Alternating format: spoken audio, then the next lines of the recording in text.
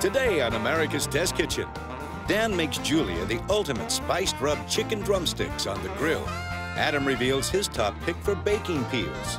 And Aaron makes Bridget a classic version of New England baked beans. It's all coming up right here on America's Test Kitchen.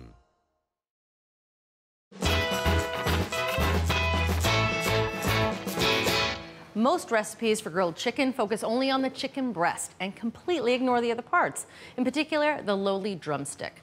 Yet the drumstick has a lot going for it. It's less expensive, it's made of juicy dark meat, and it comes with its own handle. But you can't just grill a drumstick as you would a chicken breast, or you'll end up with this.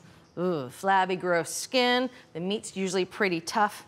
And oh, worst part, gets a little bloody right there next to the bone. Ooh, it's kind of gross. So today, Dan is going to show us how to grill a drumstick the right way.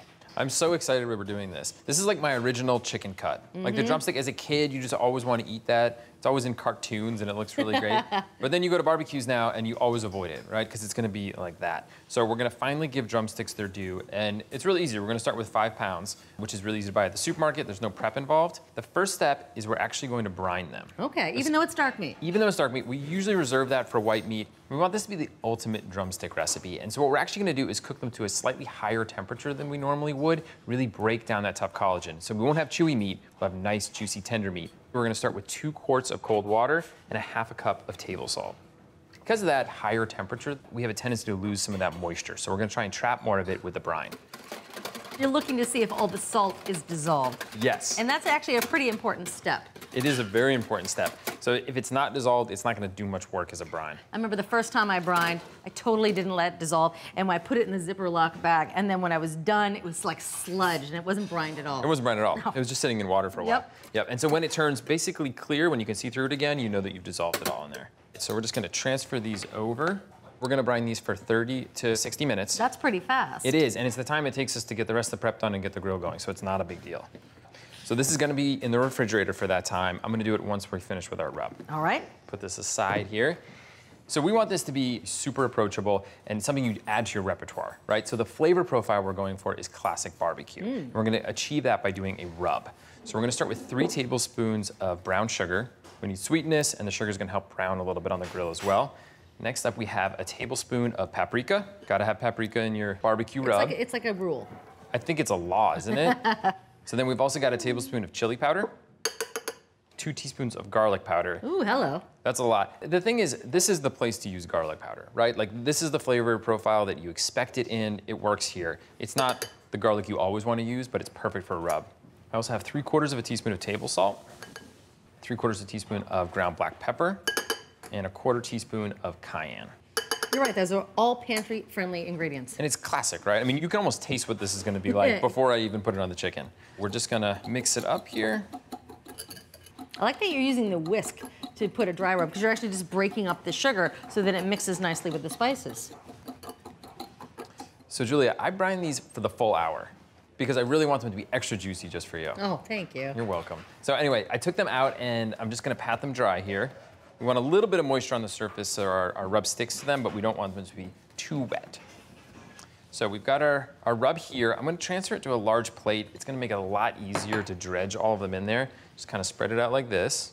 For the dredging process, it's not that difficult, but there are... No, it isn't, is it? No, it isn't, but there's a couple little tricks. So a lot of times the skin can get peeled back like this, and you get a lot of flavor on the meat, which is nice, but it tends to overcook on the grill. So you want to make sure that skin is all the way down there. And then what I'm going to do is just kind of roll it around, try and get it on as much of the drumstick as I can.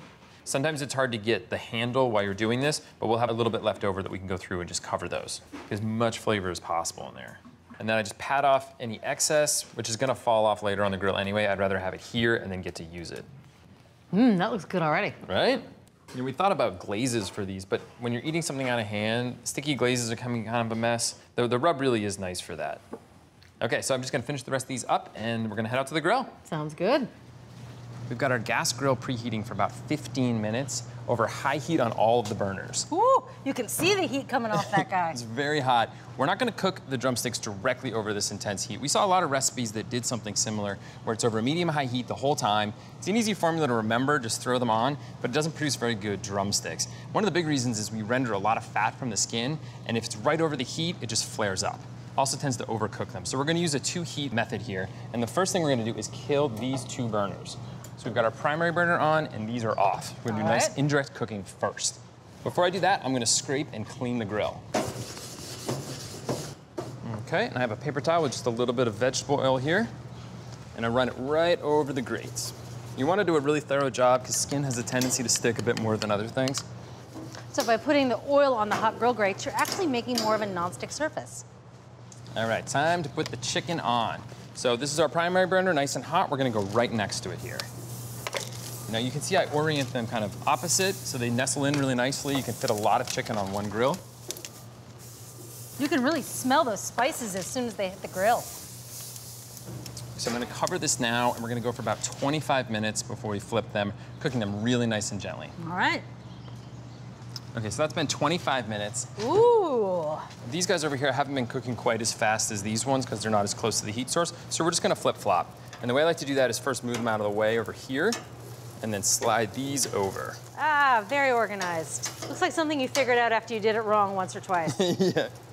So we're gonna close this and continue to cook until the chicken registers 185 to 190 degrees. And that's well over the safe temperature we need for chicken of 160 to 165. But during that time, at the higher temperature, it makes a really big difference. Breaks down a lot of that collagen into really supple gelatin, so they're nice and juicy and tender. It takes another 25 to 30 minutes. All right, so the total cooking time is a little less than an hour. That's right. It's been another 25 minutes. We're gonna take a look here. Ooh. Starting to look good. They really do look good. Still not super pretty because we've got one more step to do, but I want to check the temp here. So we're gonna go into the thickest part. We're looking for 185 degrees to 190 degrees, and that's perfect right there. On the nose. Ooh, nice and hot. So now I'm gonna transfer them to the hot side of the grill, this burn we've had on the whole time, to get really nice crisping and char. So it's only gonna take about 5 minutes here to get them nice and crisp all over, and I'll keep rotating as we go. Be nice and beautiful on all sides. Okay. Those look amazing. All right, let's get them off. You don't want to mess around while they're on the hot side, do you? They brown really quickly. Oh, definitely, yeah. We rendered all that fat so it crisps up really quickly. You would want to pay close attention at this point. Yeah, not a time to walk away. No, it looks so good. Ooh, those look delicious. So now we're gonna cover them with foil, bring them inside, let them rest a couple minutes, and then it's time to eat. Sounds good. Can I do the big reveal? Please. All right. Got some gorgeous, Hello. gorgeous chicken here. So you're just gonna have to convince people at your barbecue that these aren't the drumsticks they're used to, right? Once they get into them, then they're gone. I'm just gonna serve you up. There's nothing left to say at this point. It's really, it's an eating game at this point. And I like that we don't actually have any utensils here because drumsticks, they're straight up finger food. They've got handles, right? Ooh.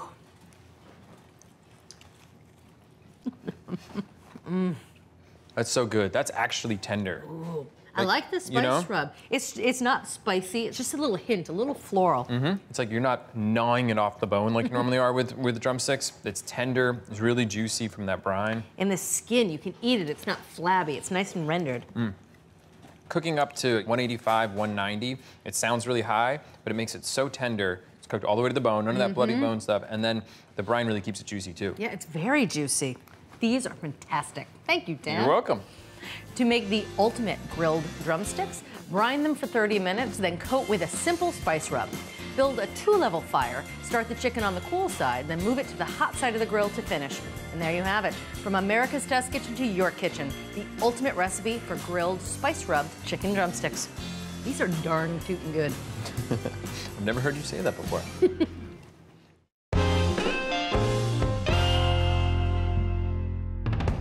A Cool 2 Grand is going to buy you the world's most expensive pizza, and that's complete with Stilton, foie gras, truffles, caviar, and flecks of 24-karat gold. Now, for a lot less, you can buy a baking peel and make your own pizzas at home. So Adam is here to show us which peel is the best. I did not hear the word pepperoni enter into this $2,000 pizza equation. Seriously, is it a pizza without pepperoni? I don't know. I don't think so. And I'll take my caviar plain, thank you very much.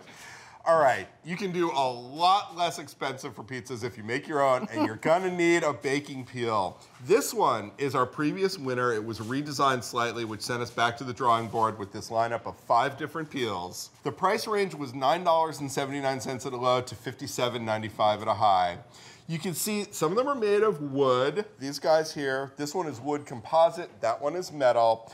These two in front of you have these cloth conveyor belts, which are supposed to make it easier to get things off and on. Sure. Speaking of getting things off and on, that's what our testers did with these. They had thin crust pizzas with toppings, as well as loaves of rustic Italian bread that they put into the oven. They then rotated them partway through the baking and retrieved them from the oven. And they were looking for the peels to be comfortable, well-controlled, easy to use. They did not find that on all three tasks, Bridget. I'm afraid none of these excelled at everything.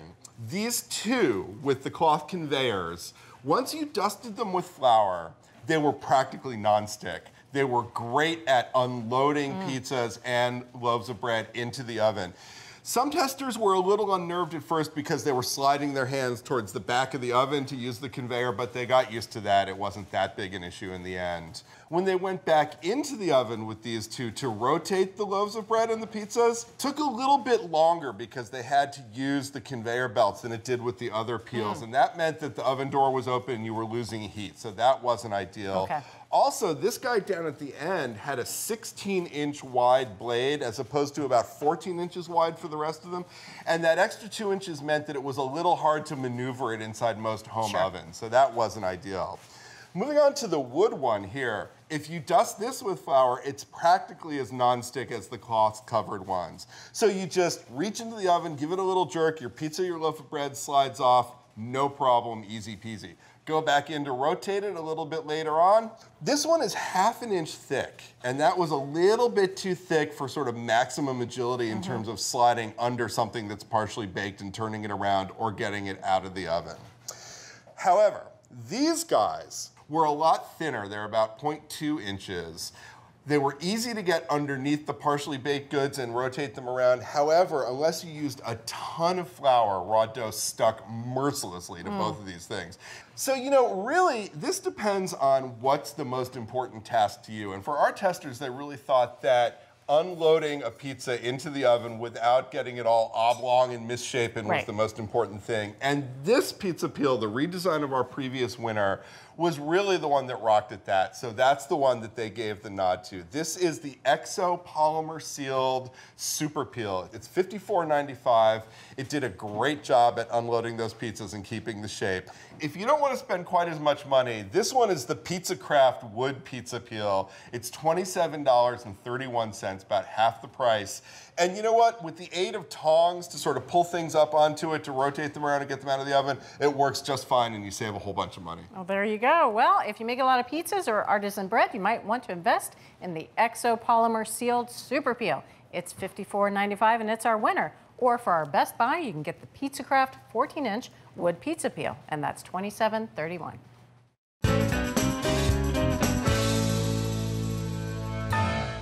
The only thing between my head and 10,000 BTUs of radiant heat is 0.2 millimeters of aluminum foil. The sheet on my right is painted black. The one on my left is shiny. Now let's look at this on a thermal camera. My left side, as you can see, is staying nice and cool because the foil is reflecting the radiant heat away from me. My right side is getting blasted with heat. If this continues much longer, I'm gonna be like a toasted marshmallow. Radiant heat is the waves of pure energy we get from the sun, glowing charcoal briquettes, and the broiler element in your oven. Because radiant heat is infrared light, you can control it with shiny surfaces. So here's how. If you cover food on the grill with a shiny metal bowl, you can reflect the radiant heat from the coals back down on top of it, speeding cooking and browning the top and bottom at the same time. Trying to cook a whole turkey or chicken evenly? Make a foil shield for the breast and reflect radiant heat away from it. Are your cakes browning too fast at the edges? Make a foil collar around the cake pan to reflect radiant heat away. So remember that radiant heat is light, and get creative putting shiny surfaces to work in your kitchen.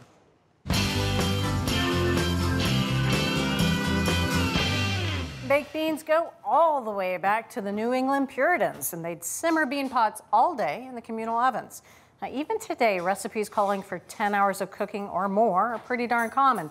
But Erin is here to show us a much better, not to mention faster version. I am Bridget. I don't have 10 hours to spend making baked beans, do you? No, not one bit. Okay, well, we're gonna do better than that. All right. Let's start with beans. Sounds good. Okay. We are gonna use dried navy beans, and this is a typical bean used in this dish. It's very tender and creamy and dense and mild in flavor. If it ain't broke, don't fix it. Yep, so we're gonna brine our beans. I'm gonna add 1.5 tablespoons of salt to 2 quarts of cold water. Just gonna whisk that up until the salt dissolves. I'm gonna add 1 pound of navy beans to our brine. We're gonna let these sit here for 8 to 24 hours until we're ready to cook them. All right. Yep, we're brining again. Now, if you just soak the beans in unsalted water, their tough skins will stay tough. And the beans' increased internal pressure from the absorbed water can cause them to burst. And that happens during cooking. But if you soak the beans in salted water overnight, the skins become more elastic. The sodium in the brine replaces the calcium and magnesium, and they become extra stretchy. Now, these beans don't burst when they're cooked. And as a bonus, the salted water also seasons the beans. Okay, Bridget, our beans have brined overnight and I've drained and rinsed them. Okay. Okay, and as you can see, they have plumped up a little bit. Very nice and plump, yes. And this cuts down on the cooking time, too. It does, yep. So now I'm just gonna add these to our pot.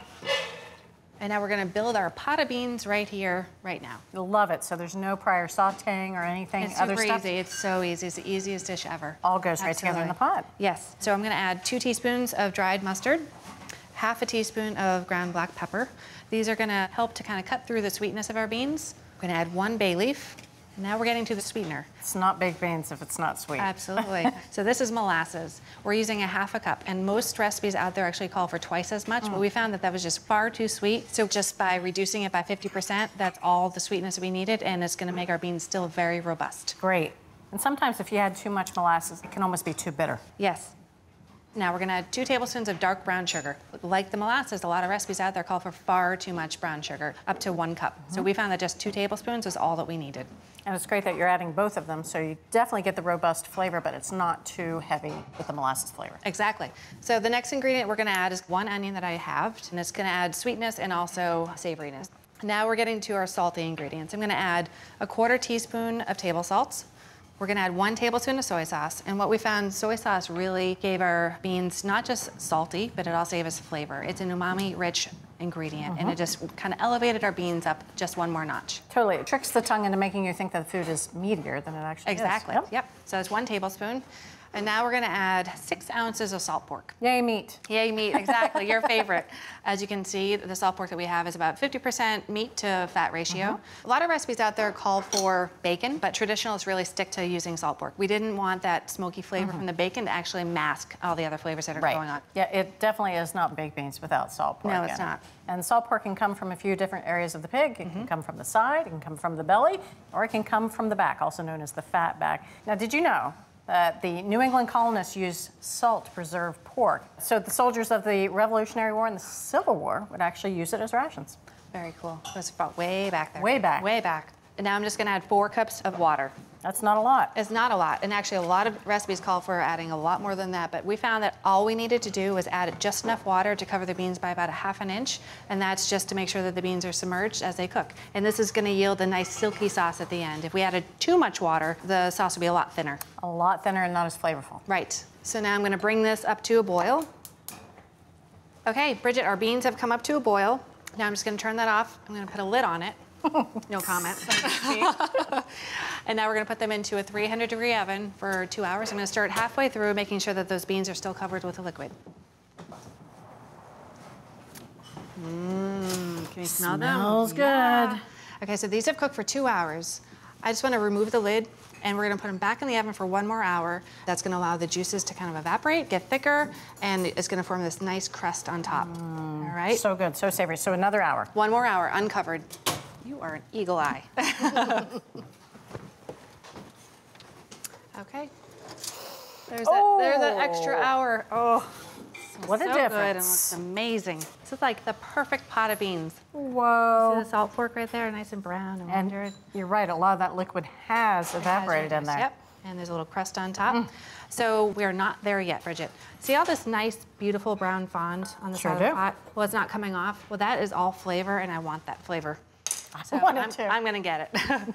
So I'm gonna put the lid back on the pot for 5 minutes. I'm just gonna let that steam, and then I'll show you how we get that fond. Sounds good. Okay, Bridget, it has been 5 minutes. Nice and steamy. Nice and steamy. I'm gonna remove our onions. Look at that, it's just melting, it's falling apart. It sure is. All that flavor has come out. Bay leaf comes out as well. Bay leaf comes out. And now, as I promised, all that fond, I'm going to stir right into the pot. Oh, yeah. As you can see, now it's coming right off. Yeah, the steam really loosened it. Fond is flavor. Anytime you see fond, you want to work it into whatever you're eating, if possible. Okay, I'm gonna keep working on this bridge. I'm gonna get all that fond into our beans, and then I'm gonna let it sit for 10 to 15 minutes until those juices have a chance to cool off a little bit. And as they cool, they're gonna thicken and coat our beans. I'm gonna start once halfway through. Sounds good. All right, the time has come, Bridget. Finally, they've cooled down. But they have cooled down for about 15 minutes, and now you can see that that liquid really has thickened up, and now it's coating your beans. I mean, we've started off with not a lot of liquid to begin with, but really taking that lid off and letting it just go for another hour in the oven, It's really key. reduced it, yeah. Yes, absolutely. All right. So I'm just gonna taste it for seasoning, make sure we don't need any more salt or pepper. It's good. It's good. The joy of beans. The joy of beans. Would you like a piece of salt pork? Silly question, right? I would love a piece of Silly salt pork. question. I mean, cutting it into 3 pieces of salt pork, that means the first 3 people that get to eat the beans get the salt pork, right? Yes. Oh, these look so good. Beautiful beans. And one thing I do notice is they're not blown out. They're not. Yeah, so brining it really does help to keep the skins intact. Absolutely. All right, I'm gonna tuck into the beans before I get into that salt pork.